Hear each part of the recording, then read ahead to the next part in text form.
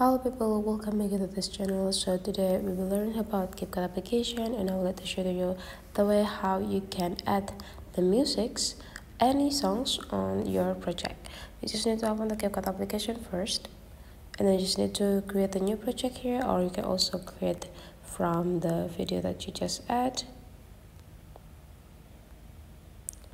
And right after that, you just need to go click this audio section, and there will be load option here, so you can just go click this sounds, and they'll be bring you into this type of option. So the CapCut itself already provide you a lot of songs that you can choose here, so you can also just type the search button to find the songs that you want, or you can also find this based on the categories that provide by the CapCut.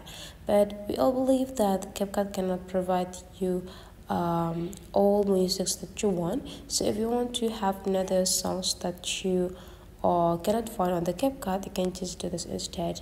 Open this files here, and then you just need to go click this device or iTunes, so this will be bring you into the Apple songs, so you can just import it. But then if you cannot access this too, you just need to record the songs by screen recorder, and then you just need to go this extracted and click extract from the audio and pick the video that containing the songs that you just record, and just go click this plus button here to add those into the clip. And whenever you're done, now you already have the songs for the clip that you added.